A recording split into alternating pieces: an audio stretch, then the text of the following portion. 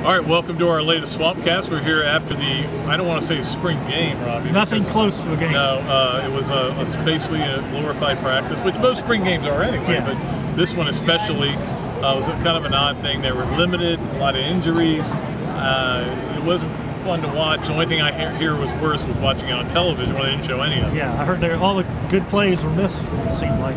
But you know, I agree with Will on this. The spring game, you get less than you would from a regular practice. You split the squads up. Right. You don't do a lot of things defensively. I think going against each other this way is probably better than having a spring game from their standpoint, not from the fan standpoint, of course, because I'm sure they are pretty bored by this. Yeah, and I think, they got a lot out of this practice today, and that's really essentially what it was. And, you know, we saw some good things. Certainly, they were so limited at wide receiver that Driscoll didn't have a great day.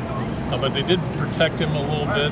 But I like their pass rush on the ends. It looked good. They were blitzing a lot. That looked good as well. So, I thought their coverage was pretty good. Robbie? Coverage was really good, but I think that's definitely a team strength for them. And you're right, Dante Fowler and those guys were putting heat on, which they didn't have a whole lot of last year. So yeah, that's a promise. When I said I like their blocking, I was some of the more of the middle, where I think they're going to be really strong this year in the middle of that offensive line. But look, usually we tell you after a spring game, well, this happened good, so that means that happened bad. Yeah. But to be honest with you, today it was just kind of like they just were out there and they had a good practice. And I think, listen to Phil. Of course, when's the last time you had a coach say, we didn't have a good spring? Yeah, you never hear that. Or they had a bad off-season lifting program. Right, exactly.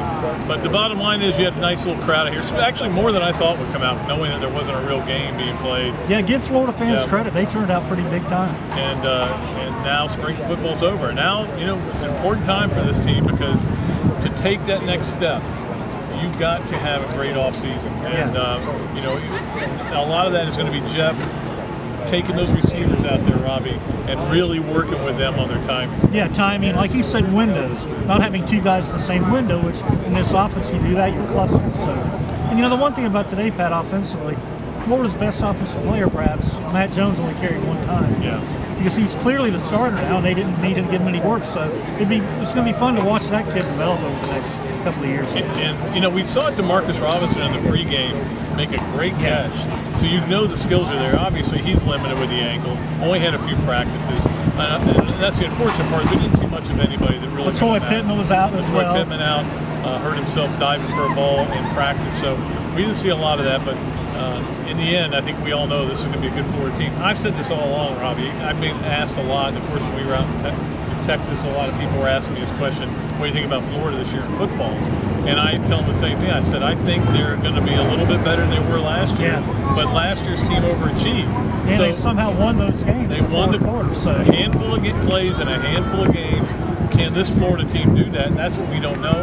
I know that Will really likes his locker room. I think he likes the chemistry of this team. Yeah, there is. And I think, Pat, there will be a bump in the second year in Peace's offense. I think in Jeff Driscoll, there's going to be a bump for him as well. So if the receivers can make some plays for him, if they can protect him, I think the offense will be a lot better. Yeah, we didn't see that bump today, but I expect to see it during the season. But don't forget, there's still a team that has to go to LSU, go to South Carolina. Very tough schedule. It's very tough schedule again. Got to go to Miami, got to play, obviously, Georgia.